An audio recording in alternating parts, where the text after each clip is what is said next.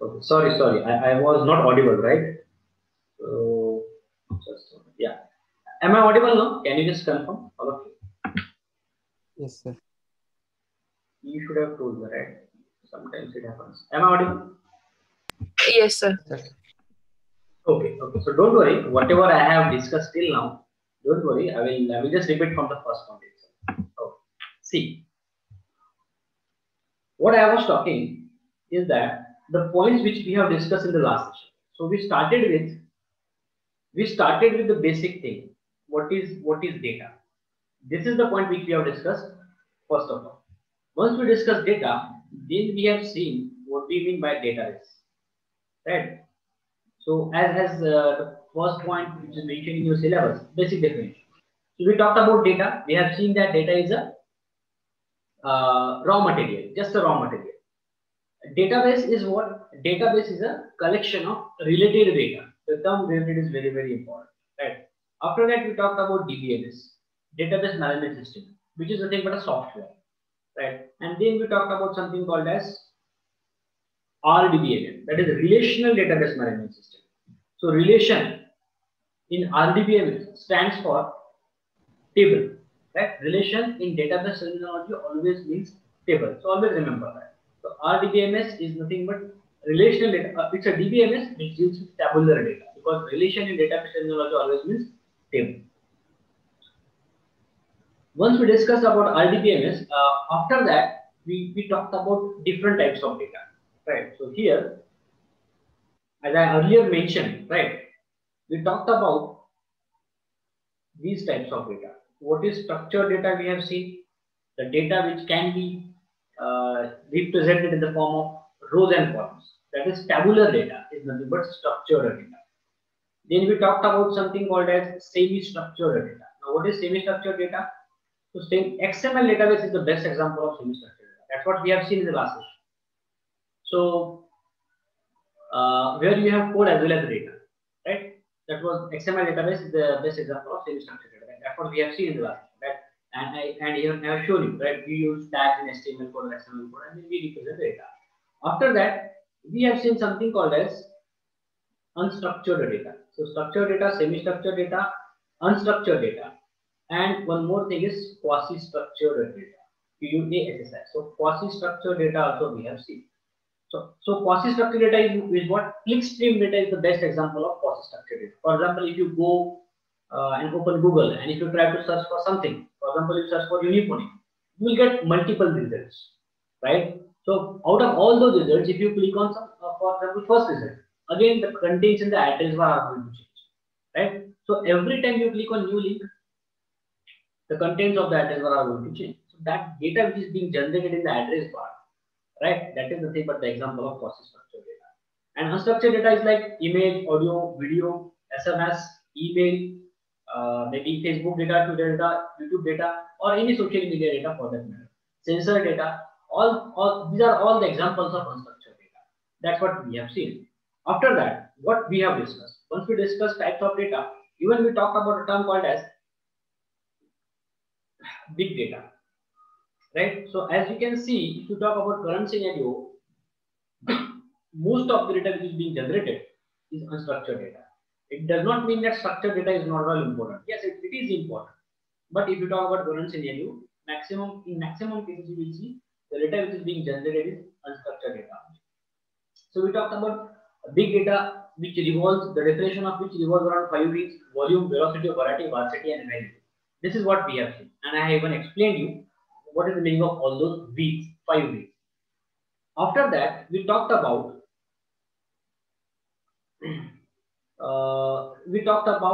definitions of machine learning, right?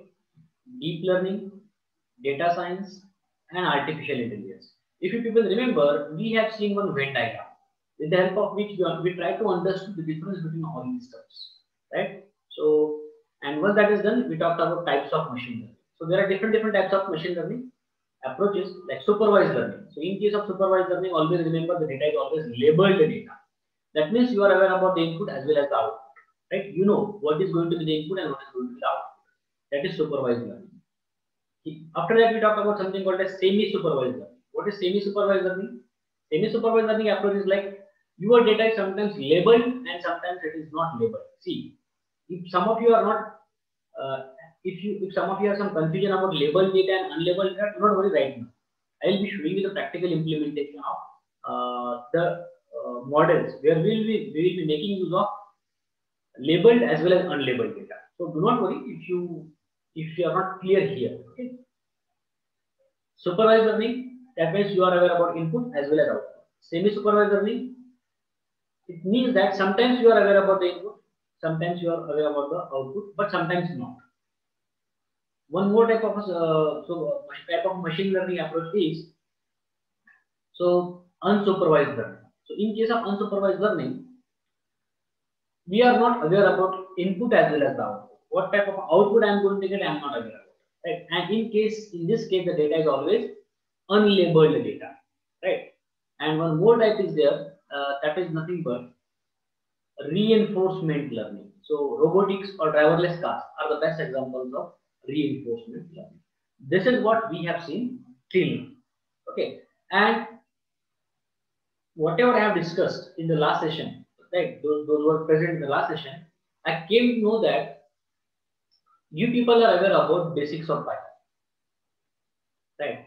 I came to know that you people are already aware about this, and then I talked about these things: NumPy, Pandas, right? NumPy. These are the packages: NumPy, Pandas. Then there's something called as Matplotlib. These are the packages which we are going to need to implement different algorithms and to create the models, predictive models, classification models, right? And there is a package called as C1. So I told you that everyone should be aware about details of these packages, right? So some of you said that okay, you are aware about that, but not sure. And I came to know that many of you do not know about this. So what I will be doing is, first of all, I will be covering these packages. Right? I will show you how to make use of all these packages, and then how to make use of these packages to create the models. Because see, whether it's a NumPy, Pandas, Matplotlib, or CFON, each one of these packages we are going to need to implement algorithms like linear regression, decision tree, then logistic regression, support vector machine. Then you have neural networks also. In this case also we are going to need these packages. In case of clustering, you have K-means algorithm, you have hierarchical clustering. So for implementing all these algorithms, you are going to need basic packages which we need in data science or machine learning or natural language. And that's why I will just go. So what am I going to do is, first of all, I will cover these packages, I will complete those packages, and we will try to solve some exercise, some questions based on that.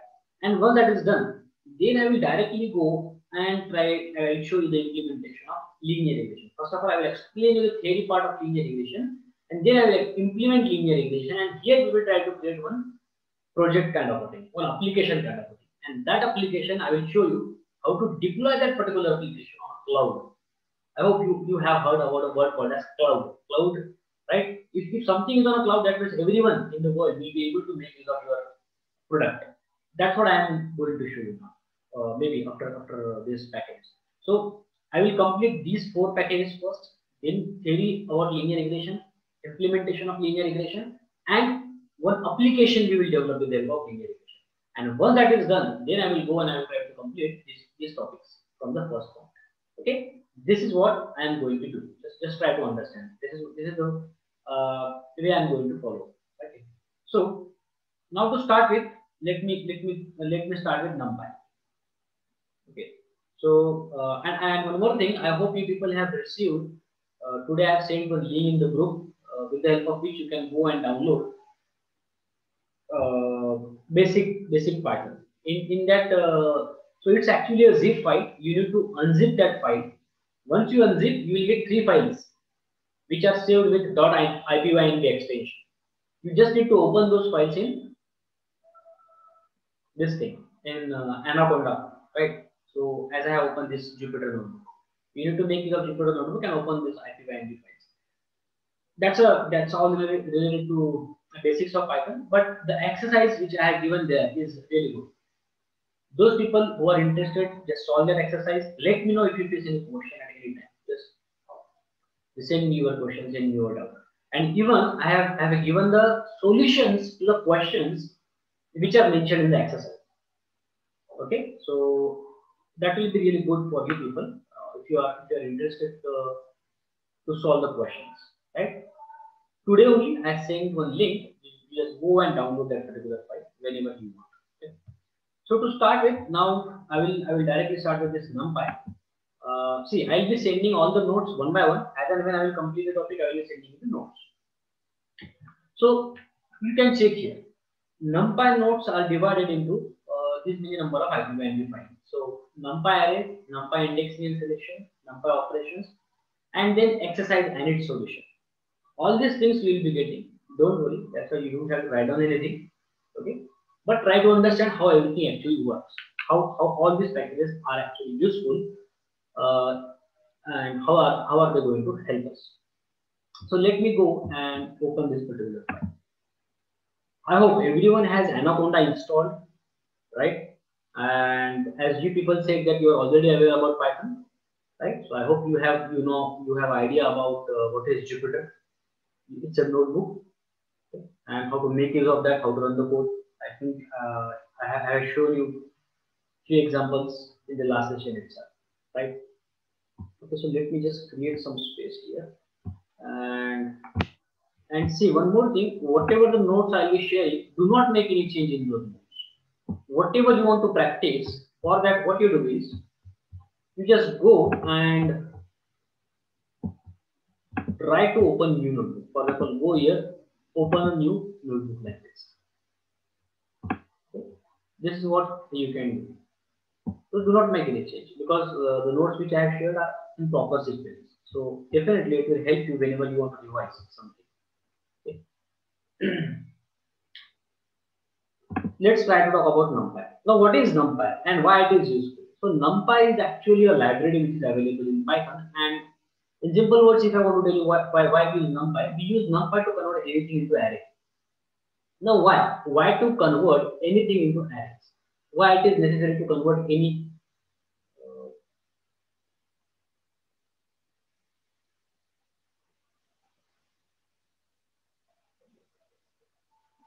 Hello.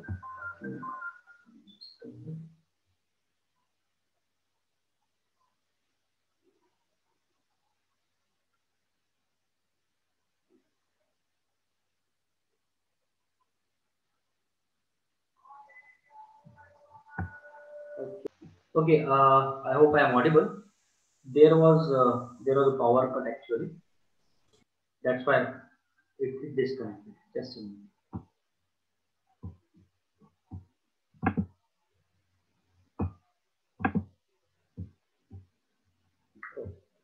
Let me share the screen once again.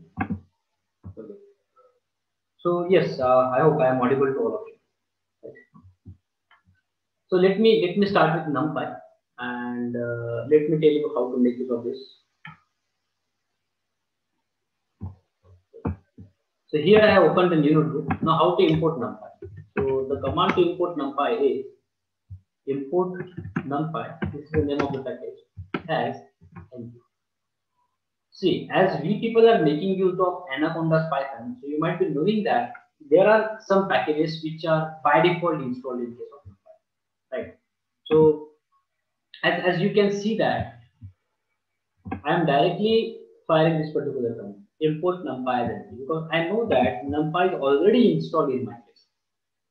If, for example, if NumPy is not there, just for your knowledge, if suppose NumPy is not there, or for that matter, if any package is not there, how to install any package in case of Python, in case of Anaconda, you need to fire this command, pip install and name of the package. So in my case, the name of the package is NumPy. Right? So this is the command. But yes, this thing is already done in my case, and that's why there is no need to do that. So I will directly go and run this. So once it is imported, there will be a number which you will be able to see here. For example, you can see that it has run successfully. Okay? That's why I'm able to see one. We can also install in Jupyter Notebook itself. No? Yes. You can do that. So what is command for that? See, you can make use of pip install command only. Pip install command only. But see, if you go here, see what's going to happen is, as we are making use of Conda, so you can install Conda, name of the package. Okay, Conda install name of the package. Or if I do something like this, pip install numpy and then file. Why I told you that you should go to Anaconda prompt? Because what Anaconda has done is they have given that particular black screen to install the packages from there only, right? Because there is something called as environment which you always make use of. So if you people remember, I think I talked about environment. See, it is showing me requirement already satisfied. So same command you can make use of here also. Is it clear? Someone asked me that can you install from? Yes, sir. Yeah, but always prefer installing a new package from Anaconda prompt. That is this black screen.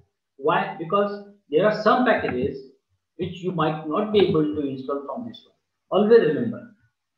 See, as you are able to see the Jupyter notebook. So it's a graphics, right? It's a GUI, graphical user interface. So graphical user interface itself is a program. And as it's a program, obviously it will require some time to load.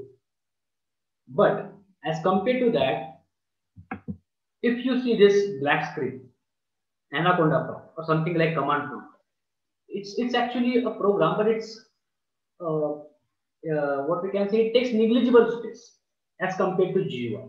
And that's why whatever the command you are going to fire from here, that command is not going to take much time. That's why this is always preferred. Okay? That is the way, and that is the reason why I show you Anaconda prompt. Always do installing of any package from there itself. Okay, let's go to NumPy. Let's see what is this and why we actually need it. So as I told you that NumPy basically is used to convert anything into array. Now the question is why to convert anything into array.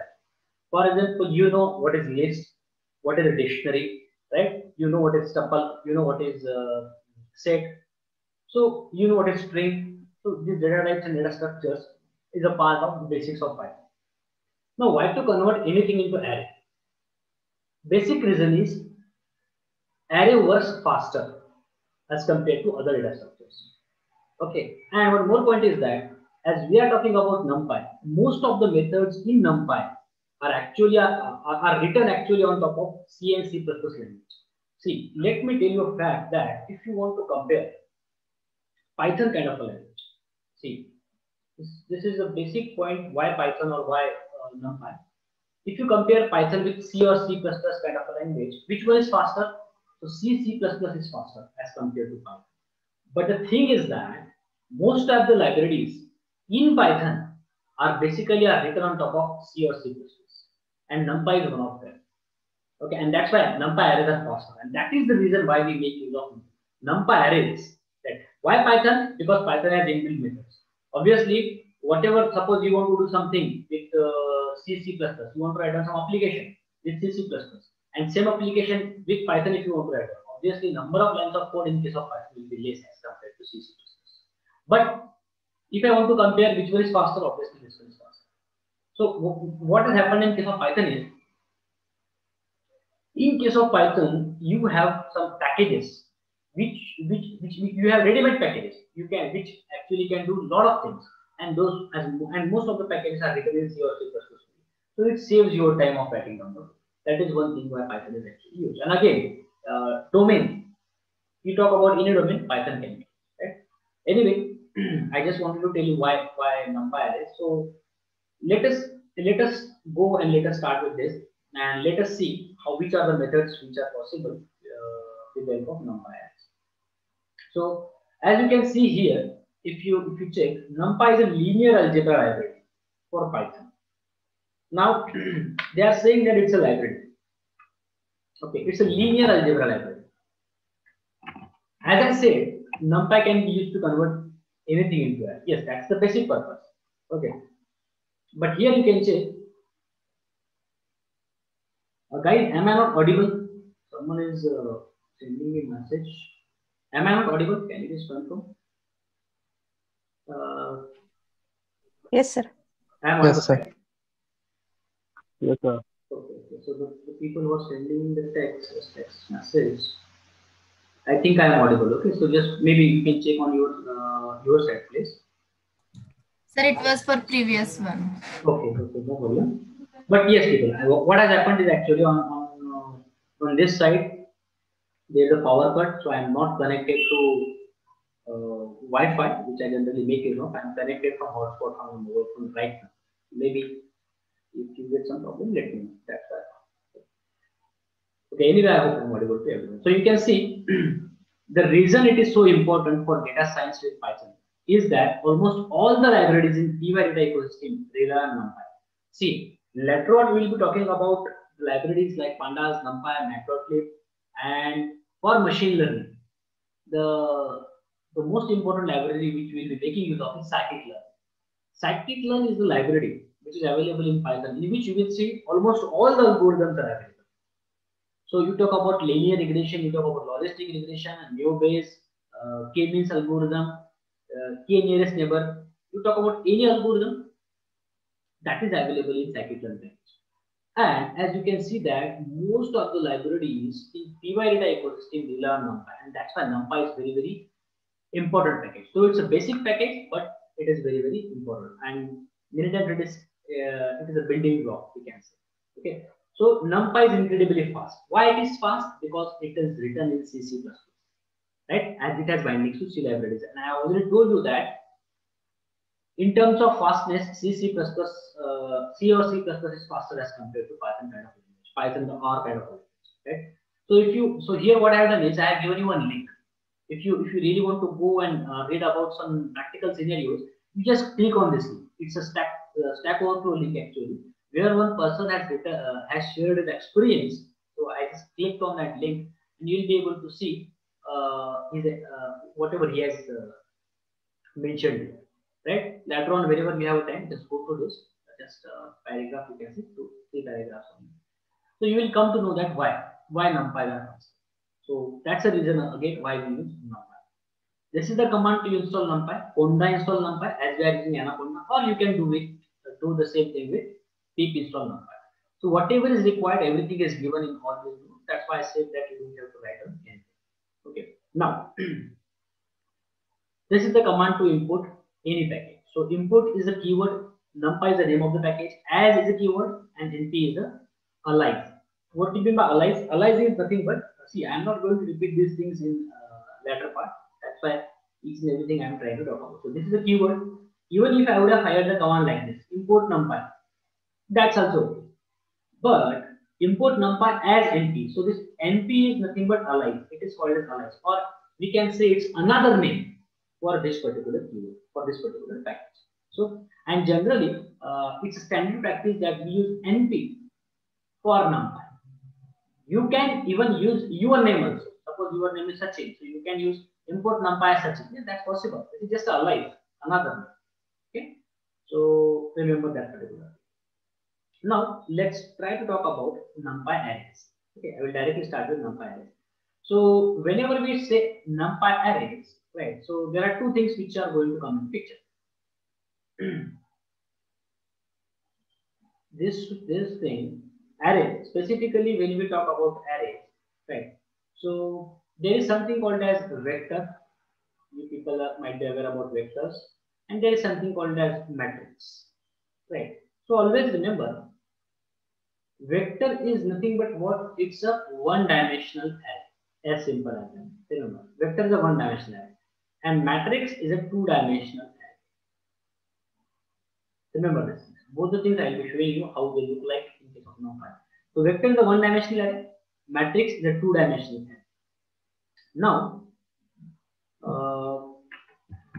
let me do something like this. So see, what is this double hash? It's in basic Python. You might be knowing about it. This double hash is nothing but comment. So NumPy array I am going to start with. And just to tell you, just for your kind information, see, whenever we use this hash, it is nothing but comment. But if you want to create some nodes, right? If you want to create proper nodes, so you can check. You will find out that this Jupyter kind of a thing is really good for documentation. See, here this code option, if I go and if I try to select markdown, now you will see that the size is increased. Let me run. Now see, you will be able to see something like this. If I want to decrease the size of that, I can go and I can do double hash, and then once again run. So see, we have decreased the size. Dash, hash, hash, and you will see that the size is decreased, right? So this is nothing but you can do it with the help of markup option. NumPy, right? Now, what I will do is I will create list and I will show you how to convert that list into NumPy, and then I will discuss about a practical example or real-time example where one can make use of NumPy. So, for example, you people might be knowing about how to create a list. Suppose let me create a list. So, what do we do to create a list? We use square brackets. Lists are always enclosed in square brackets. For example, if I write down something like this, 1, 2, 3, 4, 5, 6, something like this. So this is a list, right? This is a list. So if I go here and if I run it, right, my list is created. So let me go and let me show you my underscore list and shift enter. Now you'll be able to see that it's a list. If you want to check is it a list, so you have a command called as type, right? So go and try to check what is this. So see, it is showing me that it's a list type of a data structure. Now, as we are talking about NumPy array, I want to tell you how to convert list into array. So for that, what we do is, you know that how we imported NumPy. We have written a command called as import NumPy as np. That means we are going to refer to NumPy package with the help of this particular keyword, that is np variable, I can say. So what I can do is np dot. See what I'm doing, np dot, and I will press tab button on the keyboard. Once I press tab button, it should show me all the methods which are available in NumPy. And that's why there is nothing to remember in case of Python. You don't have to remember anything. Everything is given in as a help itself. Suppose now what I want to do is I want to convert this list. I want to convert this my list into array. So for that we have a command. We have a method called as array. So np.array. Suppose if you want to understand what type of arguments np.array takes as an input, what you can do is just go here, put your cursor on this and press shift tab. Once you press shift tab, you will be able to see something called as docstring. Docstring is like a help available for any method. So you just go click on this plus sign and you will be able to see the complete help regarding that array method with some examples. See, like this. Each and everything you will get. That's why I said you don't have to remember anything. Okay, so each and every help is also available. So np.array. I want to convert this my list into array. So what you need to do is just pass that my list as input here. So the name is my underscore list. So np.array my underscore list and shift enter. That is run. Now you'll be able to see that this is the array. So earlier it was a list. It was enclosed in square bracket. Now it is shown like this. See, it is shown like this. Let me just connect to Wi-Fi and check it is starting now. It will come. So I hope you people have understood. This is how we convert everything into array. Now what you need to know here, you need to know some points here. See, this is the example of one-dimensional array. I told you one-dimensional array is also called as vector. How to identify whether it's a 1D array or a 2D array? See, always remember, later on you might be having some confusion. See, always remember, one-dimensional array or vectors always start with one square bracket and end with one square bracket. This is how, see, it's not a hard and fast rule. This is what the observation, from the observation I can tell you. Whatever the thing which is starting with one square bracket and ending with one square bracket, it's a 1D array. This is all you can, because later on what is going to happen is sometimes there will be a 2D array, but you will feel that it's a 1D array. That's why remember this thing. Whatever I am telling you, remember that. Whatever which is starting with one square bracket and ending with one square bracket, that's a 1D array, which is a vector. Right. Now suppose I want to store this vector into variable. Suppose my underscore array. So my underscore array is equal to this one, right? So my underscore array. Now my underscore array looks like this. So this is how you can convert the array. If you want to check what is this, go here and try to type command, and then you will be able to see that it's ND array, n-dimensional array. In this case, it's 1D array, one-dimensional array. This is vector. So this is how, in simple words, you can convert list into array. Right? So this was the list, my underscore list, and my underscore array is our array. Now, if I want to tell you practical application or any example where arrays can be used, so let me tell you what happens actually. Suppose let's take an example of an application like maybe object detection. Let's take an example of application like object detection. You want to create an application to which you are going to pass image as an input. Suppose this is the image. Okay, so this is the image, and in this image there is a car, right? There is a car image. There is a bus. Then there are people, something like this. Okay, different. So in this image there are different pictures. Now, as your problem statement is to detect the image, to detect some object. So suppose the problem statement is to check whether car's image is there or not, whether the car is present in the image or not. You want to check that. So obviously to do that kind of a thing, first of all you need to store this data somewhere. It means you need to store this data onto your hard disk. Now, how it is going to be stored? So it is going to be stored in the form of an array, right? And as it's whether it's a colored image or a black and white image, you need to make use of matrix, right? So you might be knowing that if it's a colored black and white image, we use 0 and 1. If it's a colored image, we use 0 to 255, right? For these numbers.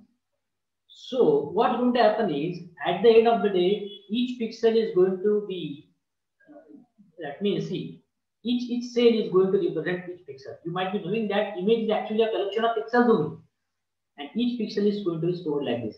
And this is going to be what? This is going to be matrix. And matrix is what? Matrix is a n-dimensional array only, right? So and to work on those kind of arrays, what are you going to need? You are going to need NumPy. With the help of NumPy, you can change the shape of this array, right? You can detect a particular object in the array. So all those things are possible, and that's why again we'll be in a position to make more sense about all these things once you go and once you try to do all the things whatever I will share, right? Once you try to go and play with all these things, definitely one by one you will get it. But this is just an example, because see, many people at the start they feel that why I should go and why I should discuss NumPy. This is the example. It's object detection in image. Similarly, there can be object detection in video. There can be a problem statement like anomaly detection. For example, there is a webcam, right, for surveillance. Now there is some unusual activity happening. So how the security system should be alerted? So you should have some application which can help you to detect the anomalies. Anomaly is like what? Anomaly is something unusual. Anomaly means something unusual, right? So yes, in this kind of applications, definitely you can make use of NumPy. And NumPy, there is no limitation; it can be used in most of the application. But it is just one example I am trying to talk. Okay. So with the expectation that you are already aware about list, I have shown you how to convert NumPy into list into array. So that was the example of one day array. Let's suppose, let me create another list. L2 is equal to, you might be knowing that you can create a list inside a list. Suppose 1, 2, 3, right? This is the example of a list inside a list. 4, 5, 6. Right. See, I did not discuss basics of Python because you people told me that you are aware about it. That's why I did not discuss. Okay, and that's why I'm expecting that you people are already aware about basics of Python also. So what is this? This is an example of a list inside a list. Let me go and let me run. So this is my list. This is a list, which is an example of list inside a list. Now what we want to do? We want to convert this list into array. And now just check what's going to happen is how to convert this list into array. You have a command called as np.array. np.array of L2. Shift enter. Now array2, if I go and if I try to check, now see array2 looks like this. So this L2 we converted into array and now it looks like this. Now try to understand. In earlier case, whatever we created, it was one-dimensional array. And I told you that one-dimensional array always starts with one square bracket and ends with one square bracket. But here you can see that This one is starting with 2 square brackets and ending with 2 square brackets. So it's a 2-dimensional array and it is nothing but matrix. So this is the example of a matrix. Okay. Starting with 2 square brackets, ending with 2 square brackets. This is a matrix. Remember this. So this is how you can make use of np.array to convert list into array. Let's suppose take this example. See, everything is given right? So let's try to talk about some of the built-in methods. Till now I have shown you how to convert array into how to convert list into array. Let's try to talk about some built-in methods. First built-in method is arange. Now you might be knowing about this one, range. Range is the default function available in Python. It is a part of a basic Python. Okay. So if I go and if I try to write down range of 5. So what it is going to do is it is going to generate the numbers from 0 to 4. Obviously, if I go and if I run it now, it will not show me 0 to 4 numbers. It will just show me 0, 4. See, if I go and if I run it 0, 5. But it will generate numbers from 0 to 4. So what range method actually does is it's a generator function. Range is a generator function. So if I want to show you what it generates, range of 5, so I need to typecast it, suppose maybe in a list or a tuple. Now you will be able to see 0 to 4. See, range of 5 has given me on 0, 1, 2, 3, 4. See, this is a part of a basic Python. And I typecasted it in a list. That's why I'm getting output as a list. Here it is square brackets. Why am I talking about range? Because we want to discuss about something called as arange, which is similar to range. So you might be knowing that what range can do.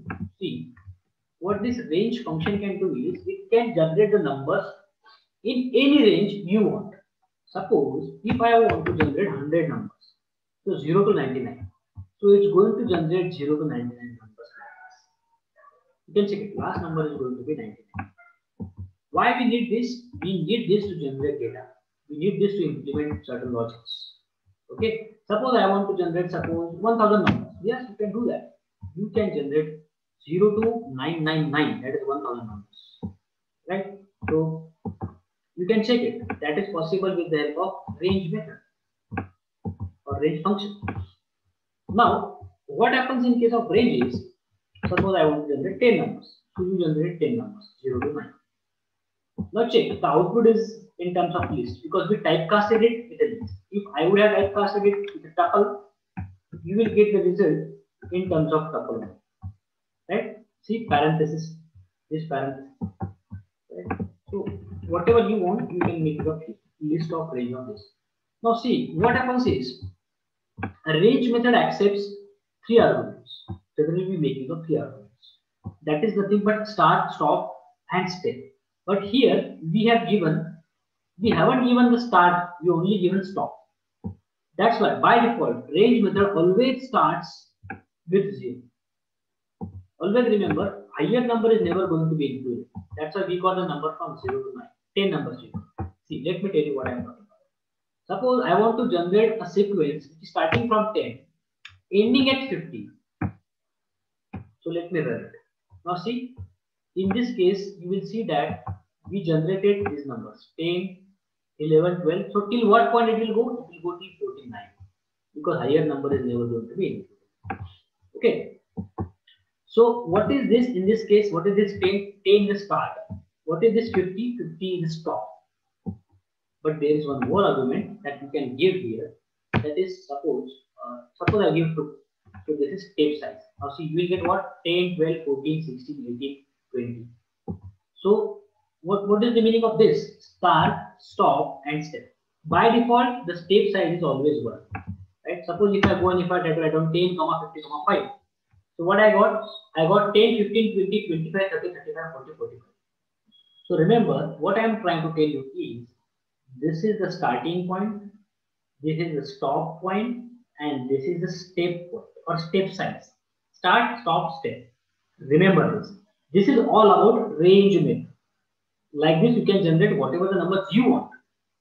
Try to understand that. So, why I discussed range method? Because as we want to discuss, connect to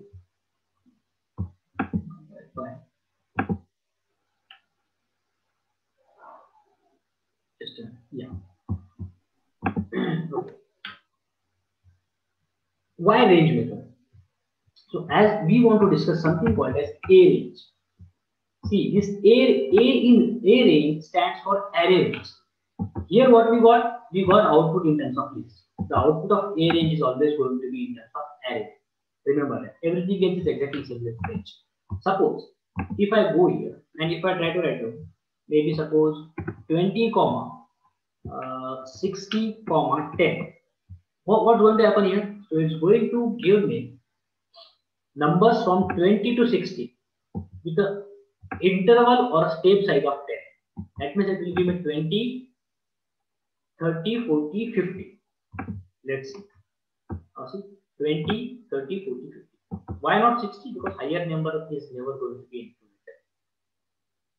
included. Right?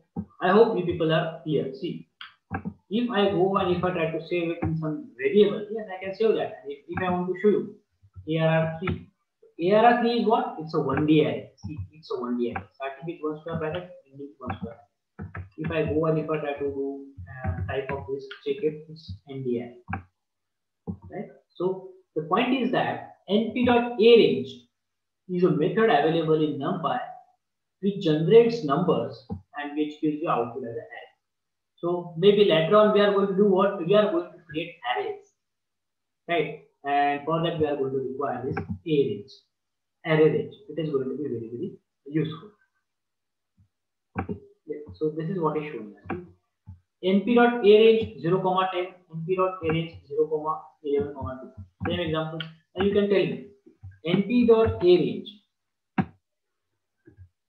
0,10. It means what? 0 is the starting point and 10 is the stop point. That means what am I going to get? I will get 10 numbers starting with 0 and ending with 10. That means 0 to 9 I will get. Obviously, if I run, it will show me array only. So what is the point here? We had mentioned the start, we mentioned the stop, but we did not mention step. So remember, by default, the step size is always 1. That's why if I go and if I run it, I will get 10 numbers, 0 to 9. And another example which is shown, np.arange of 0,11. Right? So what it is going to do? It is going to get 0 to 10, 11 numbers. See, 0 to 10. So start, stop, yes. Step size if I want to give, I can give that. Here if I give a step size, so what I will get is 0, then 2, then 4, then 6, then 8, and then 10. Because last point we have given is 11. Let me show you. See, 0, 2, 4, 6, 8, 10. So remember, start, stop, and step. Okay.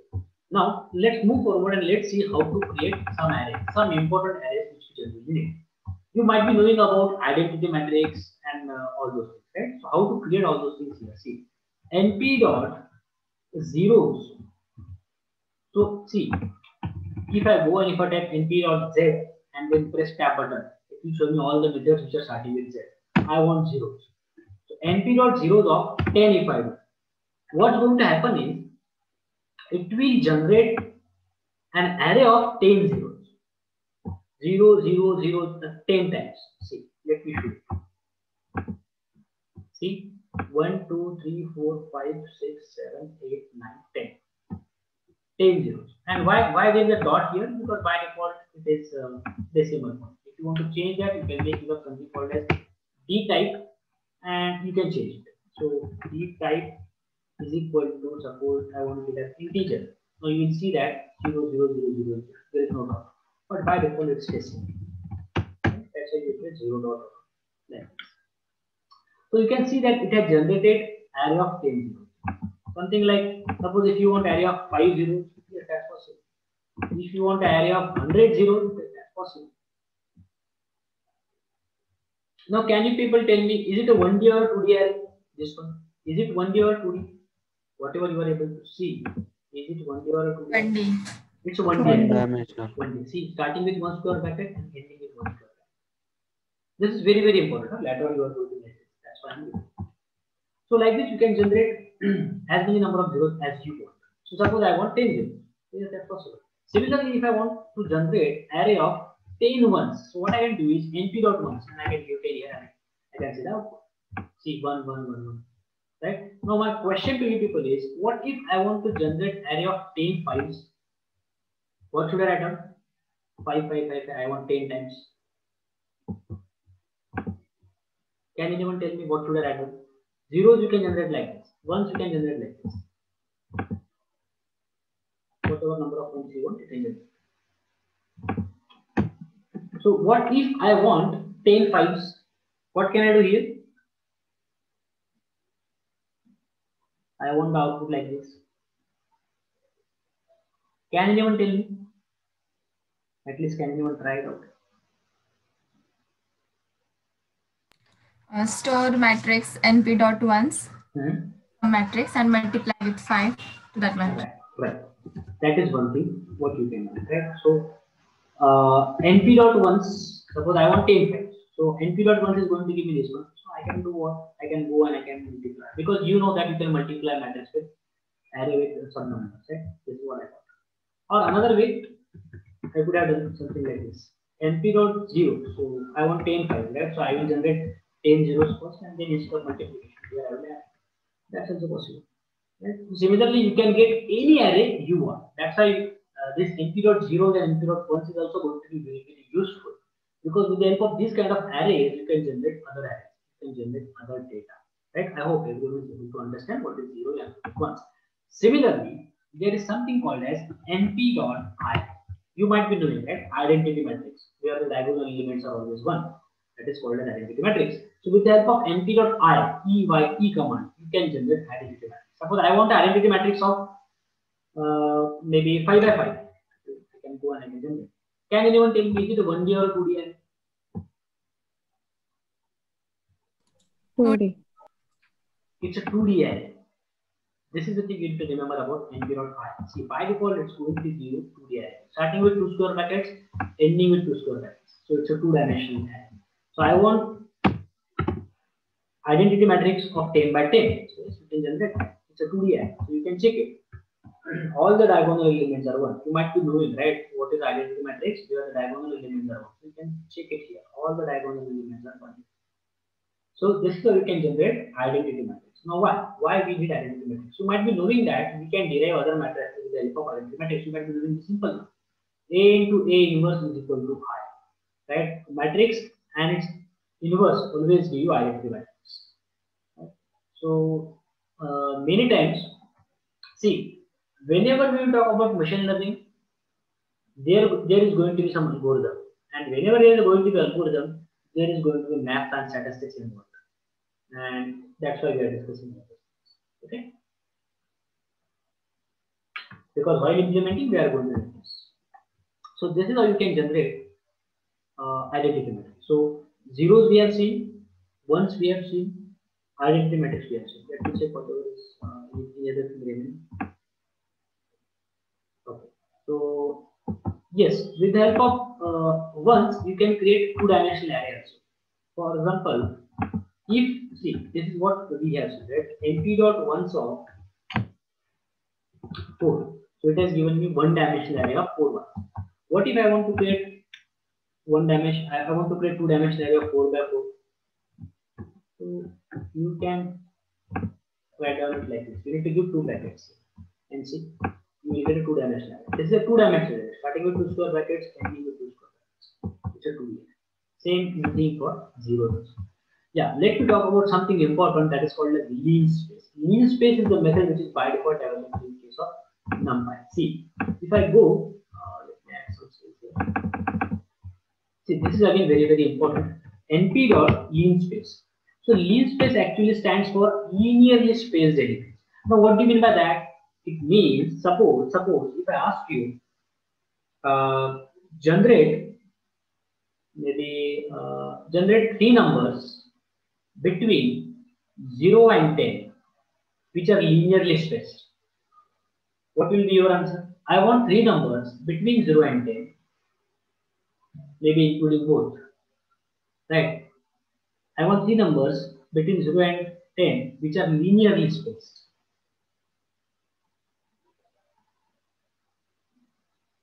Linearly spaced. Now what do you mean by this? It means, see, if I am talking about 0 to 10, 0 is here, 10 is here.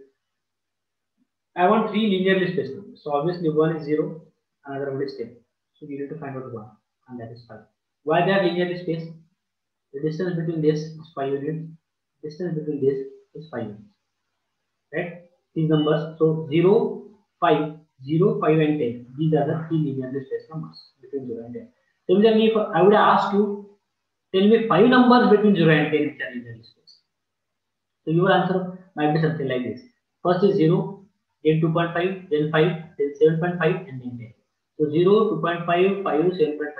These are the 5 numbers which are linearly spaced, which are between 0 and 10. Right? So that's what we are going to get. So try to understand what is linearly spaced numbers. The distance between this number and the previous and the next to this is the same. For example, the distance here is 2.5, 2.5, 2.5, 2.5, and so on. These numbers are called as linearly spaced numbers. Let me give us an example. Suppose I want to generate linearly spaced numbers between 0 and 10. How many numbers? 3 I have. This run. Now see, we will get 3 linearly spaced numbers between 0 and 10. So this is the start point, this is the stop point, and this 3 is what? This is how many number of numbers you want between 0 and 10 which are linearly spaced. How many numbers you want between 0 and 10 which are linearly spaced. Suppose between 0 and 10 I want 5 numbers which are linearly spaced. So you can see 0, 2.5, 5, 7, 5, and 10. Right? Suppose I want 100 numbers. Now this is not possible for us to calculate manually. Right? But yes, in NumPy you will get that. And try to check. What is this? It's a one-dimensional array file. Similarly, you can go and you can write down for any number of numbers. 1000 numbers I have. So yes, you can get that. Right? So this is what you can do. So linearly spaced, np.leave space. So similarly, if I go here and if I write down np.leave space of, suppose I want 20, 50.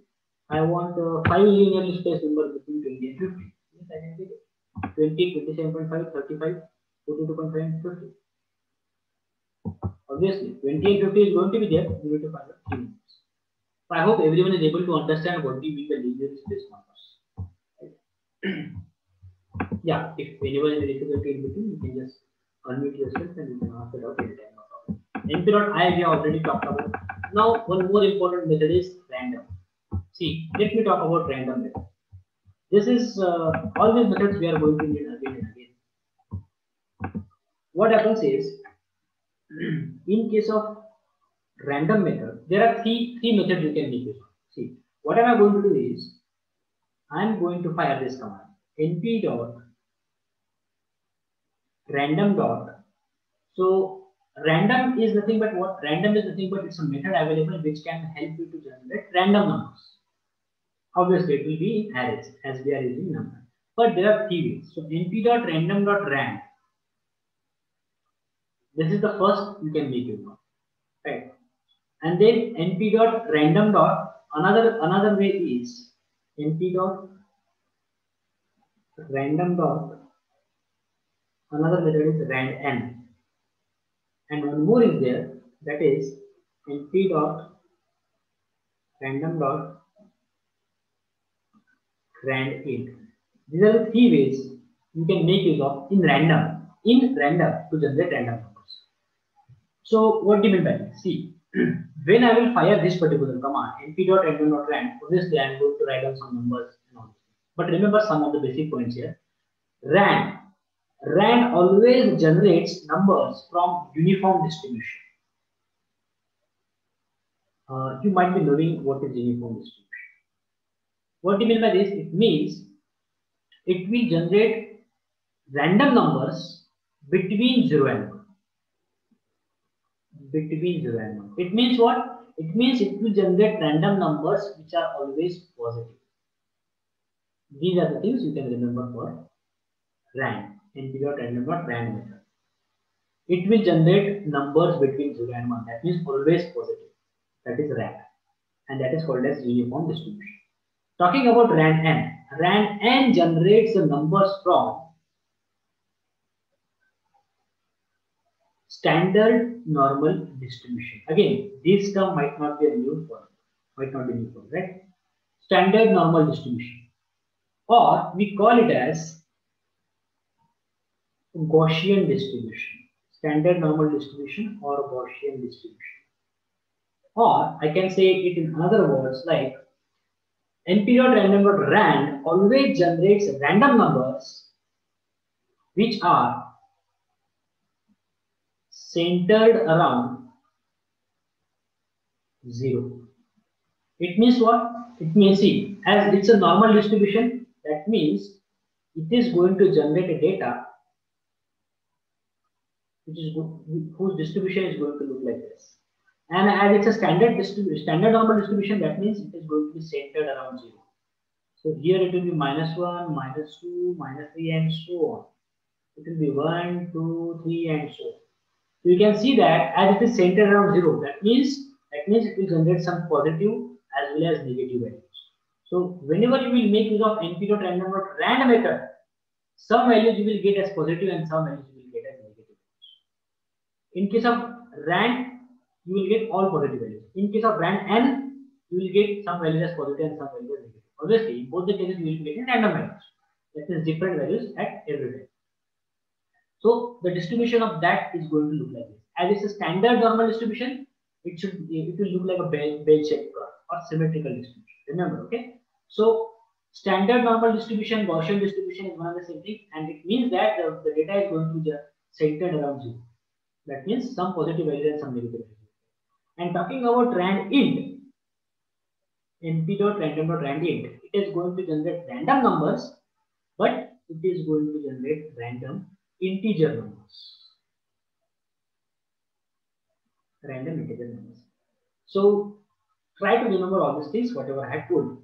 Even if you haven't understood this till now, what I will do is I will go and I will try to implement it. I will show you practical example. See, first of all, let's talk about np.random.rand.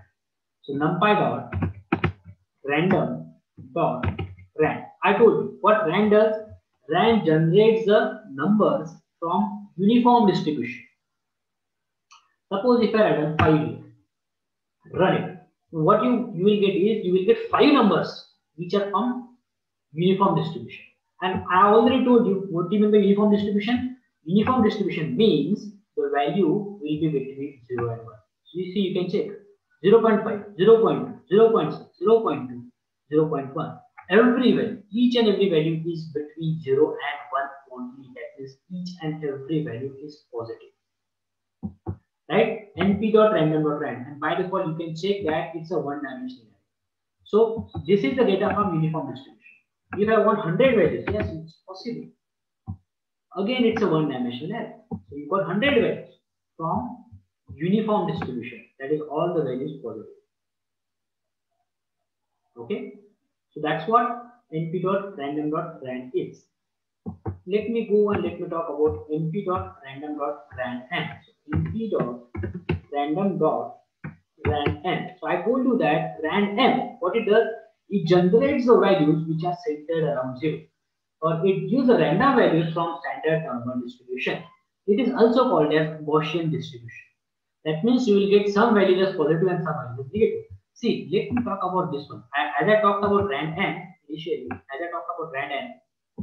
it is present here in random, right? That means every time you are going to get different values. Let me show it with a very simple example. See, if I try to write down np.random.rand of 4, I have got these 4 values which are from uniform distribution, right? But if I go here and if I try to run it once again, I will get positive values only, but this time I will get different positive values because the method is random. Every time you will be getting different numbers. See, 0.428, 0.625, 0.455, 0.62.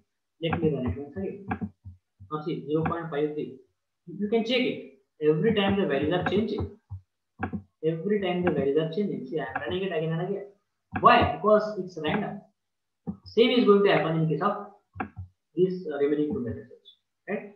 So let's talk about rand n now. So in case of rand n, we have seen that every value is positive.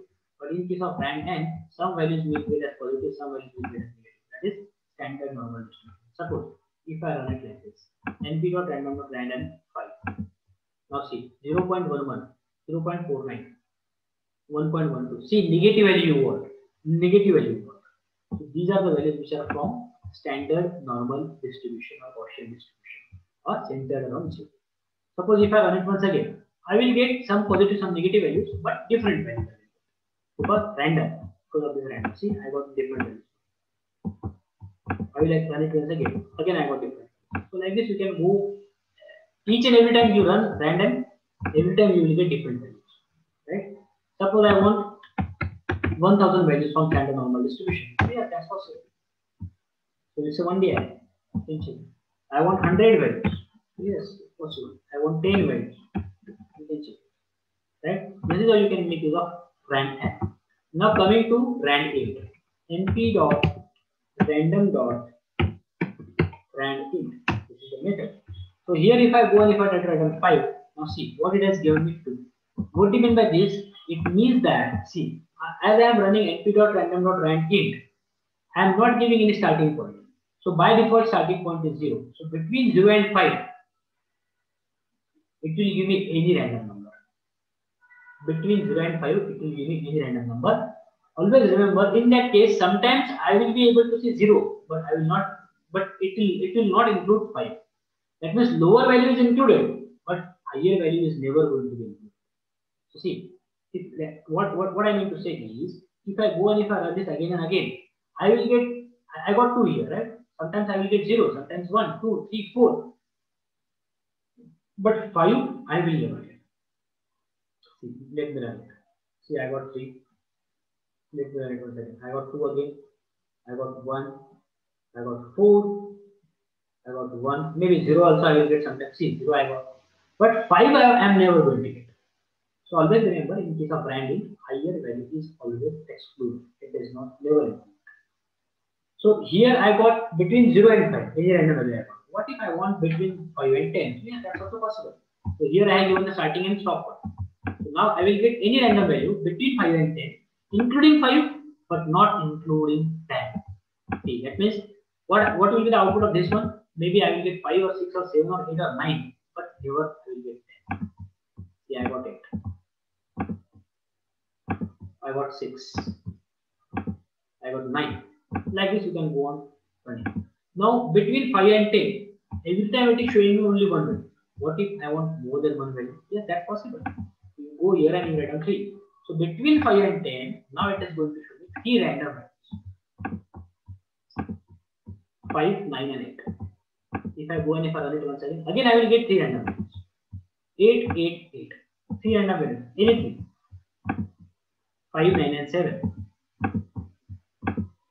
5, 8, and 5. So maybe sometimes you are getting repeated value because the range is very less. Suppose if I go here and if I try 100, now see I will get 3 random values between 5 and 9.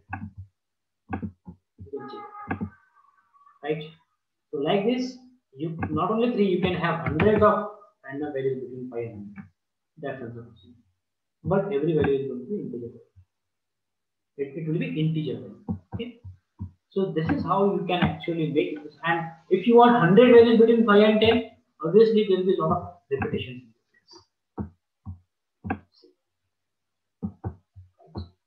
So this is how you can make use of np.random.rand, np.random.rand n, and np.random.rand int. I hope this is clear to everyone. This is going to be important and very, very useful. Right? If anyone has any question, just let me know. So yeah, once you get this file, you can go and you can run all this. Everything is given in this note. Okay?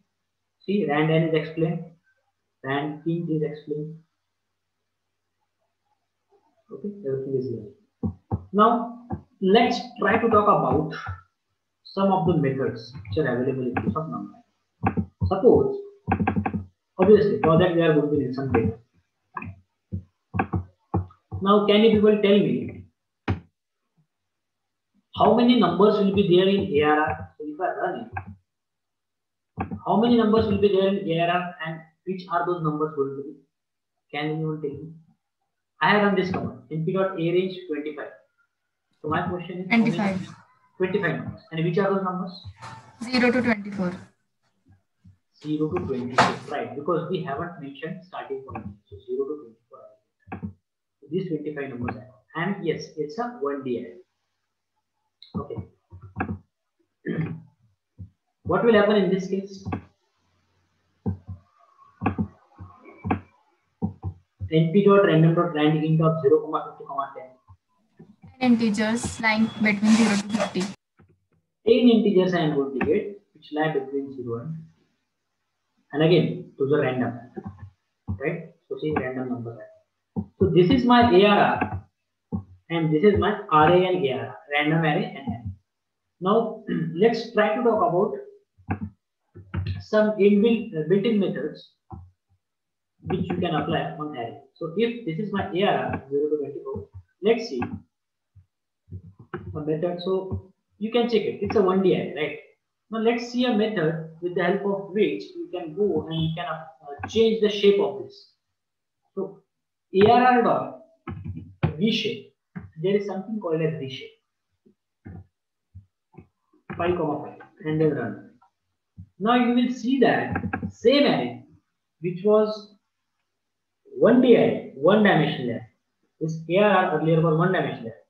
Starting with 1 square bracket, ending with 1 square bracket. Now I have converted that ARR into 2 dimensional array, starting with 2 square brackets and ending with 2 square brackets. Right? So this is how you can change the shape of the array. So what is this 5, 5? That means I want to write down this array in this term. 5 rows. So this first 5 shows the number of rows and the next 5 shows the number of columns. Next 5 represents number of columns.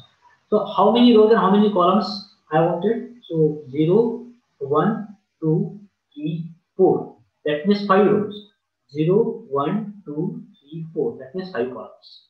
So why am I writing it down like this? Because indexing in case of Python always starts with 0. That's the first row.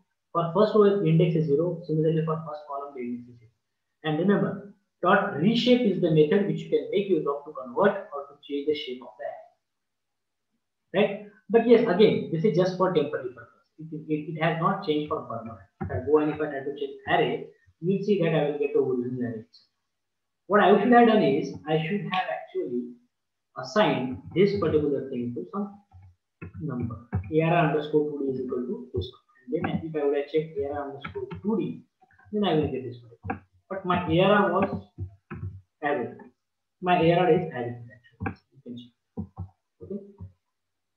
So this is how you can make the reshape. Now can you tell me what will happen if I do ARR dot reshape of 4, 5? What will happen in this case? Exactly same. I already told you. So can anyone tell me what will happen in this case? ARR dot reshape of 4, 5. Array will be arranged in 4 rows and 5 columns. Array will be arranged in 4 rows and 5 columns. Is it going to happen? Error. Error you will get. It will not be arranged in 4 rows and 5 columns. You will get error. Yes, right, yes. You will get error because it's a simple thing. See how many elements I have. I have 25 elements. Now you know basic thing that total number of elements in a matrix can be represented how? You can represent number of rows into number of columns. So number of rows. So total number of elements are 25. That means either I can write down it as 5 by 5 array, 5 rows, 5 columns, or I can write it down it as 25 by 1, or I can write it down as 1 by 25. These are the only possibilities. 4, 5 if I am trying to write it down, that means 4 into 5 is 20. And 20 and 25 elements cannot fit in this shape. And that's why you will get error. Okay, just check it. We got error. So cannot reshape array of size 25 into 4. So that's what I remember. So yes, definitely I can go and I can try to write it down like this. AR dot reshape of 25 rows and 1 column. That's possible. It's a 1D array. See, whenever I am mentioning rows and columns, it's a 1D array. See, starting with 2 square brackets, ending with 2 square brackets. Or even I could alternate like this: 1, 25. That's also possible. So it means 1 row and 25 columns. So it's also a 2-dimensional array. Okay. Remember. Okay. So yes, that is the thing. Let me check anything missing here. Okay, reshape we have seen. Yes, again we can have mean, max, argument mean, ARG max and ARG mean. See, what happens is, this is my ARR. Now we can apply some methods here. ARR dot min, it's going to give me minimum value, that is 0. Similarly, ARR dot max is going to give me maximum value, and that is 20. Or I could have done it like this: np dot min of ARR. One and the same. Either you run it like this, ARR dot min, or np dot min of ARR is one and the same. Or I could have done it like this: np dot max of ARR. Right? And there is something called as np dot arg max. Now, what it shows, it is going to show is, it is going to show the position of the maximum value. Suppose if this is my ARR, the maximum element is what? 24. What is the position of the maximum element? 0 to 24. So the position is also same, right? So np dot arg max of ARR. So see, it's going to show the position of the maximum element. Or maybe this thing I can show you with the see, this is my random array. Now, if I want to show you position of the maximum element and the minimum element, so np.arg max, np.arg max of array and ARR. So what is the maximum element here? 30, 30 to 19, 45, I think. So 45 is the maximum element. What is the position of maximum element? 0, 1, 2, 3, 4, 5, 6, 7, 8, 9. So my answer should be 9. Right? The position of the maximum element is 9. And similarly, I can go and I can write down np dot arg min. That is position of the minimum element in random array. So what is the minimum element here? I think 9 is the minimum element. Right? So what is the position? I think it is 7. 7 answer I should give.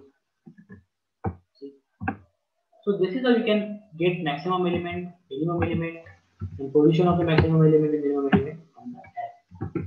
Minimum element is 9, and maximum element from this one is 45. Okay. Any other thing remaining? Shape we already seen. Yeah. See, as I talked about ARR, this is my ARR. If you want to do the shape, as I told you, see how to identify or how to cross check whether it's a 1D array or 2D array. The reshape we already talked about. Now, if you go and if you try to make use of something called as ARR.shape, it is going to show you the shape of your array. And if it's a 1D array, your shape is going to be something like this. That means you are not going to see number of columns. You will be able to see only number of elements. See, I have created ARR underscore 2D, this one, right? Where I have 5 rows and 5 columns. So if I apply dot shape method to this one, what it is going to show me is, it is going to show me the number of rows and number of columns in ARR underscore 2D. And that is going to be 5 rows and 5 columns. So this first 5 represents number of rows and the second 5 represents number of columns. Okay, so just try to understand that. Number of rows and number of rows. So shape method shows me number of rows and number of columns. And can anyone tell me what is this? What type of a data structure is it? Tuple. Tuple. It's a tuple. And as you people are already aware about basics of Python, you know how to index a tuple.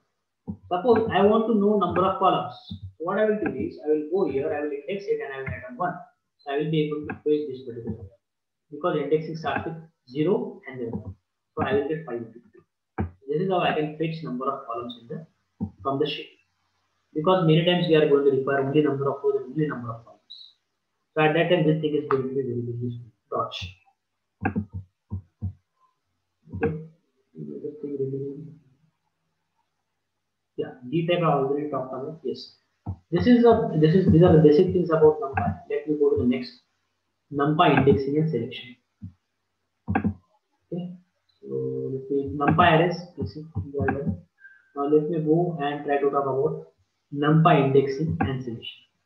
So I will create an array. Now you are already aware about arrange method now, right? So I will create an array like this. So this is what my ARR. It's a 1D array. So let's try to talk about bracket indexing and selection. So how to index? As you people are aware about indexing of list, tuples, dictionaries, and all those things. Similarly, here also you can do the same thing. Suppose I want to fetch 3. So what is the index number of 3? 3 itself, right?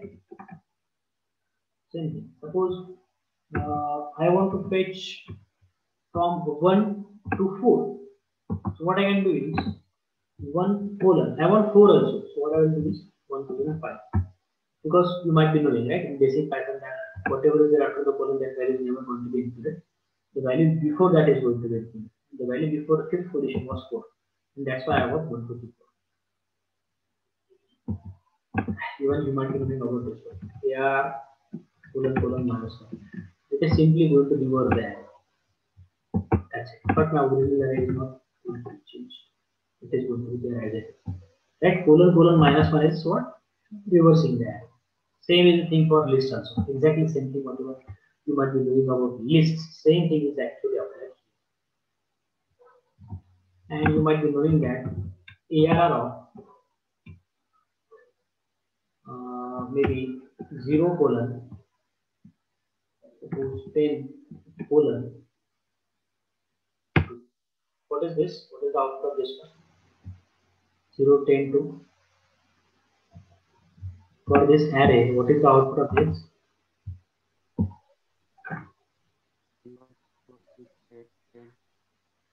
Yes? 0, 2, 4, 6, 8. 0 to 4, 6, 8. So this is nothing but step size, right? So this particular notation, is called as slice notation. Now, if your people are aware about this, you might be knowing what is the answer for this one. If I do minus 2.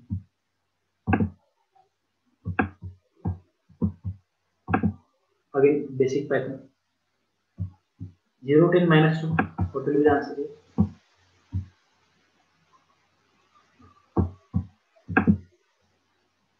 Yes, anyone? Again, in list or in strings, you must have come across this. Those who are aware about basics of Python. But I am making sure all these things here because later on in the applications and in the code you might see something like this, and then there should not be any confusion, right? That's why I'm just asking all these things here. So yeah, same thing in reverse order. The unit is saying same thing in reverse order. See, I am not getting same thing. I am getting empty. I am getting empty. Why? Okay, first of all, tell me, have you worked on this kind of a thing earlier and basics of Python? Have you worked on this kind of thing? See, this is nothing but start, this is stop, and this is step. But the step here is negative, that is minus 2. And that's why you are getting empty. So how to remember this? See, just try to understand when are you going to get empty string? When are you going to get empty string? So in this case, 0, so you can check that we have 0, 1, 2, 3, 4, 5, 6, 7, 8, 10. You know that if you start from left side, your indexes are like this: 0, 1, 2, 3, 4, 5, 6, 7, 8, 9, 10. See, in this case example, the array numbers and the positions are same. Right? That's why whatever the index position is, that is the number. But you might be knowing that if you go from the right side, indexing is like this. I hope you people are aware about this. -1, -2, -3, -4, -5, -6, -7, -8, -9, -10, and -11. These are the total numbers. Total 11 numbers we have. Now you might be knowing that if I go here and if I try to write down something like AR of -2. So AR of -2 is what? 9. 9 I will get. Right? 9 I am going to get. So from the right side, the indexing starts with minus sign. Now, why we got empty string here? So always remember, when are you going to get empty string? So always remember, so again, This is just an observation. It is not hard and fast rule. This is what we have observed to different examples or the projects.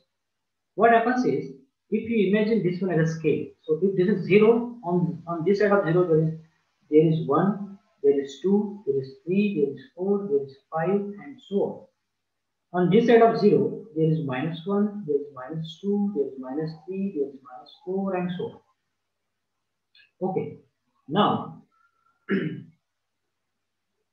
what did we do in the earlier case? I have written ARR of 0:10:2. Instead of 2, I have written -2. Now just try to see. I am starting with 0 and ending at 10. So start point is 0 and ending is 10. That means, see, 0 is where? 0 is here. 0 position is here and 10 position is here. So direction in the original data is like this. Okay. But what is the step size we are trying to give? The step size which we are trying to give is negative. That means on this scale, the direction of the step size is this. So the observation is that if this direction and if this direction, if they are opposite, you are always going to get empty array. You are always going to get empty array. Remember, if this direction, that is from source to destination or start to stop in the original data, and the direction of the step size on this scale, if they are opposite, you are always going to get empty. Is it clear, everyone? Yes, sir. Okay, let me show you example. See, if I go, suppose if I write down 0:8:-1. See, I am getting in this way because in the original data, direction is from left to right, but step size direction, if you take, is from right to left. Direction is opposite. You are never going to get anything. But if this is same, you will get something. Okay? So those type of questions, remember it. Okay? If you go and if you try to solve my exercise, definitely you will come across similar kind of questions maybe. Okay, just that's why I'm telling you on the exercise also. Maybe I will try to send it to you today itself. Yes, number. Okay, so yes, and one more point. See, if this is my array, and if I am writing down something like, suppose, can anyone tell me what will be the answer I will get? What answer I will be getting here? ARR of 100. Index error. Index error I will get.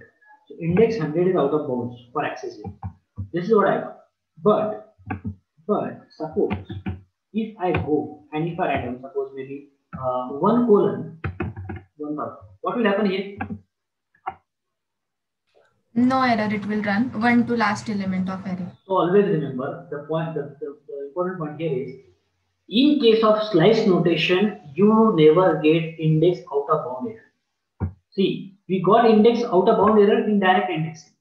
But if you try to mention such a number which is such a location which is not even present in your original data, but if you do this kind of a thing in case of slice notation, see, whenever there is a colon, it is slice notation. So in slice notation, we never get index out of bound error. See, you will get that. Even if I write it down like this, here also I will not get error.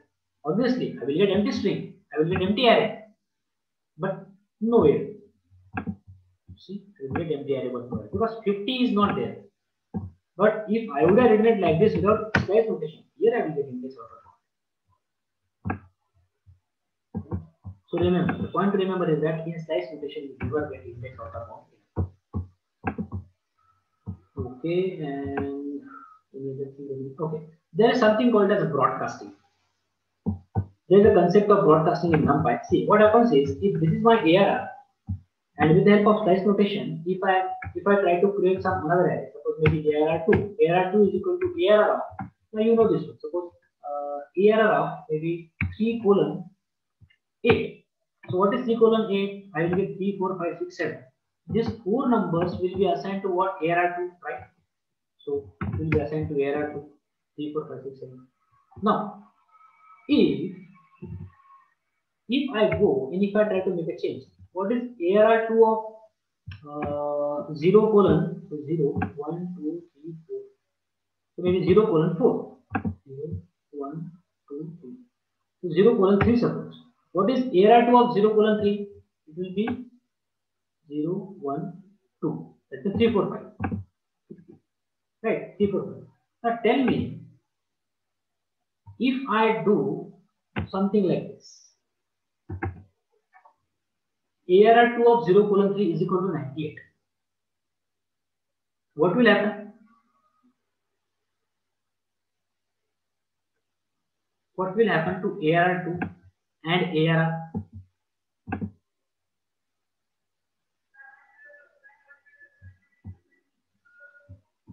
Yes, guys, what will happen to ARR 2 and ARR? Either element get assigned to 98 or error. Either element will be assigned. So these elements will be replaced with 98 in ARR, right? See, in ARR do not know what we will get is 98, 98, 98, 67. But my question is there anything which is going to happen to ARR, original array? Will there be any change in ARR? See, ARR 2 is just a slice of ARR, which is like this. Are you people getting my question? No changes. No changes, right? So that's the mistake we make. Always remember how NumPy always actually works. So there will be a change. There will be a change even in original data also. And that is called as broadcasting. Let me show it to you. See, 98, 98, 98. So there will be a change in original data also. Those who got my question, I hope you understood the concept of broadcasting. Right? So this is how NumPy actually works. So what I should have done is, if this is my ARR, now see, ARR is completely changed. Right? So what I should do is, I will go and I will try to create ARR once again. So what I should have done is, before making any change, before taking any slice of the original data, right? If this is my original ARR, I should have maybe I should have made a copy of this. How? With the help of ARR.copy. Now you go and you check, you make any change in this ARR underscore copy, it is not going to affect my original array, that is ARR. Right? If it is affecting the original array, that is nothing but broadcasting, because of broadcasting. So by default, NumPy supports broadcasting concept, which I just to explain. Okay? So the same thing is shown here. Now the next thing is indexing of two-dimensional array. Till now we were talking about indexing of 1D array. Let's talk about indexing of two-dimensional. So what is this? It's a simple thing, right? See, this is nothing but what? This is the example of lists inside a list, or just lists we have created: 5, 10, 15, 20, 25, 30, 35, 40, 45. What am I doing is, I am going to convert those lists into array, and I am assigning it to AR underscore 2D. So let me go and let me run. Let me show it to you how AR underscore 2D actually looks like. So this is my AR underscore 2D. Now based on this, let's try to discuss some of the questions based on indexing. So as it's a 2D array, you can check it, starting with 2 square brackets, ending with 2 square brackets, it's a 2-dimensional array. Now the question based on indexing is like, suppose some of these questions we'll be able to answer easily. Suppose 25 is there, right? So how can I fetch this 25? How can I fetch 25 from AR underscore 2D? What should I have done to fetch 25? I want to grab 25. 1, 1. 1, 1, because indexing here is going to start with 0, right? So I got 25. This is one thing. Another example is, what if I want to fetch 2 elements at a time? Suppose I want to fetch 25, 30. What should I write down? I think this also you are aware about. Those people who have done it. What should I write down? 25, 30. 1 in second bracket, 1, 2. Not in bracket. You don't have to give bracket. It's comma. Right? It's comma. So those people who are not aware about it, see, this is 0th row, first row and second row. 0th column, first column and second column. I want 25. I wanted 25. So what I have done is array name and then 1 comma 1. So this one shows row number and this one represents column number. Right? Similarly, now what I want 25, 30. So 25, 30. Check the row number. What is the row number? 1. That's why what I will do is AR underscore 2D of, I will write down the 1 because row number. And as what is the column? Column number is 1 as well as 2. So 1 comma 1 colon. That's it. Because one onwards everything. First column onwards everything in terms of column. And I want complete person. So intersection of both of them is going to be 20, 30. Right? Let me just show it to you. So here also, first number shows row and second number shows column. So I can write it down like this. I want 25, 30. You see, I want 25. This is one thing. I could have written it like this also. AR underscore 2D of first row, comma, 1 colon. You can write down anything, whatever you want. Same thing. Right? So it's going to give me 25, 30. So AR underscore 2D of, that's not a bracket, that's a comma. So AR underscore 2D, I got this particular array. Suppose I want complete row 35, 40, 45. So you just go and write down 2. That's it. Right? Because 0, 1, 2 will be complete. But remember what will happen if you go and if you try to give a comma here. So try to understand the difference between these two. AR underscore 2D of, if I give second row, see, I want second row and all the columns. That's why I will put comma here, colon here. Now you can check same answer. Right? So I will write it down like this or like this. Right? So let me write down AR underscore 2D. This is my AR underscore 2D. Suppose I want 10, 25, 40. 10, 25, 40 I want. That means I want second column. The index number of the second column is 1. So what I will do is AR underscore 2D of comma 1. Let me write it. So it's going to give me error. So what I should do here is, as I want everything from row, so colon comma 1 and then 1. So what is colon representing? Every row. What is 1 representing? The column at the index 1.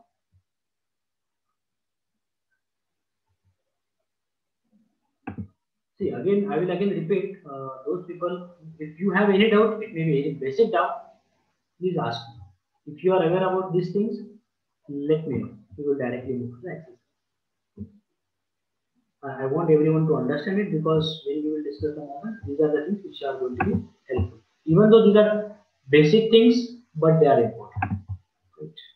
So let's just try to take it that way. I also want you to understand each and everything from the basic. That's why I am starting with NumPy. That's why I have discussed with you people only whether I should go with basic Python first or packages or directly with the content which are mentioned in your syllabus. So this is for you people only.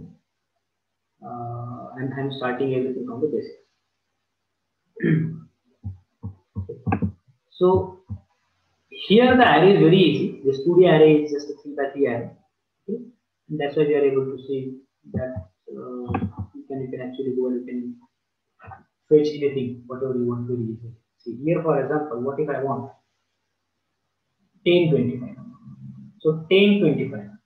How you can fetch it 10, 25? So just AR underscore 2D of. Just look at the row numbers. So row number is 0 and 1. That means what I will do is 0 colon 2. Because after colon, we know that after colon, whatever is there, that will not be taken into consideration. So row number is 0 colon 2. For row number, we have written 0 colon 2. And what is the column? I want first column. That's it. You will get 10 units. Right? This is what we want. Similarly, you go for any other thing, you can go and you can fetch it. Suppose, what if I want 20, 25, 35, 40? 20, 25, 35, 40. So again, AR underscore 2D of 20, 25, 35, 40. So just look at the rows first. So which rows I want? I want every row from 1 onwards, everything I want. From which columns I want? 0, colon 2, because I do not want third column. See, it's going to give me 20, 25, 35. This is how you can, right? And yes, earlier I asked you one question. What if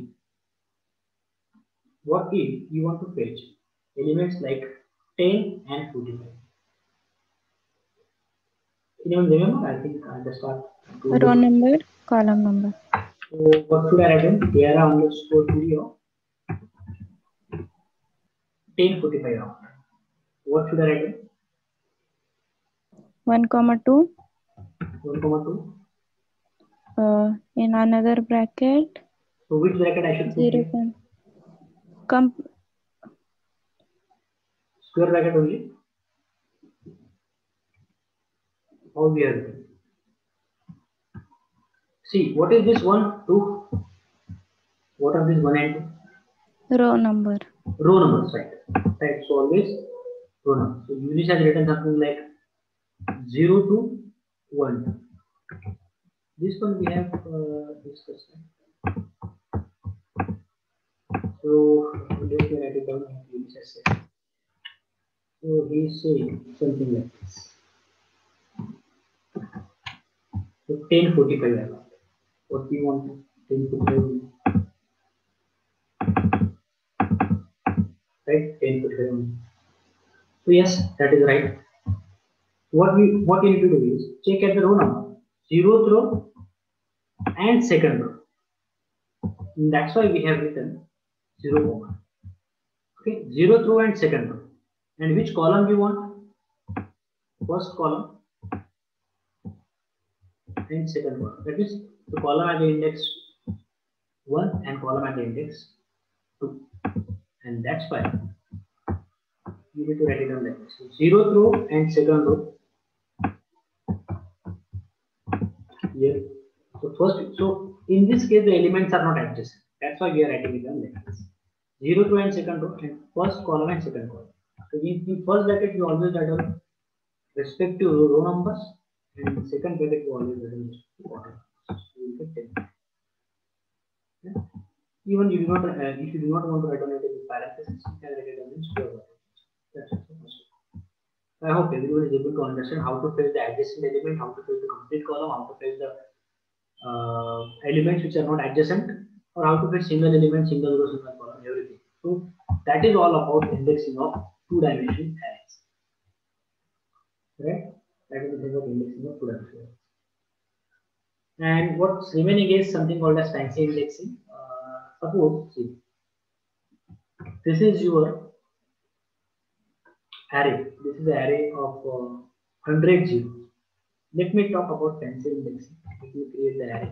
So array 2D looks like this. 100 zeros, that is 10 by 10. Array 2D is of 10 by 10. Okay. Now array 2D dot shape. What it is going to give me? Array 2D dot shape. It is going to give me number of rows and number of columns. If I go and if I have to show the output of this one, array 2D of shape is going to give me number of rows and number of columns. 10 rows and 1 columns. Out of this, I want number of columns. So what we have done is array 2D of shape of 1. So number of columns is 10. What we have done here is we assign that particular value to this particular value, ARR underscore length. So value of ARR underscore length is going to be 10. And from that, as we want to generate another array, so I use basic Python. I have written for some I in range of 10. ARR 2D of I is equal to 10. That means wherever you get 0, you replace everything with 0. Wherever you get 1, you replace everything with 1. So I mean to say, from the arrays of 0, we created this array. In 0th row, everything is 0. In first row, everything is 1. In second row, everything is 2 and so on. And just to understand the concept of fancy indexing, what fancy indexing is, if this is your ARR 2D, what I can do is ARR 2D of suppose maybe 2, 4, 6, 8, something like this. So I will have to go and give square brackets here. and then I'll be able to index it the way I want. So this is called as fancy indexing. So instead of this, if you want something else, suppose if you want 5, yes, that's also possible. Whatever you do, it's not like that it's in increasing order or decreasing order. In any order you can have. So maybe 1 comma 5 comma 2 comma 4 like this. You can check it. Sorry. ARR 2D. Yeah, it should be array minimum. So you can check it. So this is the thing, the fancy indexing. But yeah, many times you will see that normal indexing is going to go over. We are not going to do fancy indexing. But yeah, it has to work. That's why I'm just trying to talk about it. And talking about this particular topic, that is talking about selection. That means you can apply different operations. See, let me create this array. Let me show you simple operations here. If this is my ARR. Okay, so if I go and if I try to write down ARR greater than 4, you will see that whatever the value which satisfies this particular condition, for that you will get true, for other values you will get false. Suppose I want the respective value. So if this is my condition, what I can do is I can go and I can index based on this particular condition. This is the simple things you can do. What you will get is you will get actual values. That is the simple selection. So like this you can apply any condition you want depending on the logic. Right? So like this it is shown here. So this is about NumPy arrays. The only thing which is remaining is the operations which you can perform. For example, arithmetic operations. So what do you mean by this? It means you can add arrays, multiply arrays. Multiplication is actually not possible, but what happens if some multiplication is, let me tell you, it will not take more than 5 minutes. Okay. See, if this is your ARR, this is how it looks like. So if I go and if I try to show you the operations like ARR plus ARR, this is possible. ARR minus ARR, obviously everything will get as 0 because same number must subtract the same number, 0. But if I go and if I try to write down ARR multiplied by ARR, okay, so you will get something like this 0, 1. So same number multiplied by same number. This thing is also possible. Okay, and there is something like this star is this. But if I go and if I try to write down something like this, suppose divided by ARR divided by ARR. In this case, what's going to happen is there will be one operation which will be 0 by 0. That means divide by 0, error it is going to come into picture. But what happens in case of array is it will not show you error, it will show you warning for that. It will not show you error, it will show you warning for that, but it will do other operations. I got the warning, right? Invalid value encounter in 2 divide. So for that it has shown me the result as 9 because it is 0 by 0. For others, it has shown me the operation. It has shown the result. And same thing if I go and if I try to write down, suppose maybe 1 divided by ARR. So here also divided by 0 you are going to get. Right? So you are getting 1 divided by 0 is infinity. Still here also it's showing me 1. Right? So divided by 0 encounter. But yes, obviously for others it has shown the result. And you may be doing some operations like log. So log of 0, you know that it's infinity. Log of ARR. Let me check it like this. NP dot log. So see, log is minus infinity. Log of 0 is minus infinity. So still here also it has shown me this kind of overrun. No error, but for others it is calculated to values. And that's what is actually shown in these NumPy operations. Universal array functions like square root, exponentiation. This one we have seen. Sine, you can find out. Sine and all those things, square root and all those things. NP dot sine of ARR. So you can find out the sine. Let me check anything really good. So that's all. That's all about NumPy. After this, once you get all these notes, try to go through this NumPy exercise first, and then if you have any doubt, you go and you refer this NumPy exercise solution. Okay, I will be sending you this one also as a zip file. The way I send the link for basics of Python. Definitely you can go to this. Right? So anyone any question here, any doubt? Because that's what I want to discuss today. And yeah, time is also up. So any question, anyone, any doubt, anything? Anything you want to say? You want me to skip anything? Something? Any suggestion?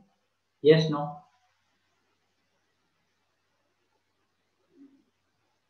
Yes, am I audible, friends?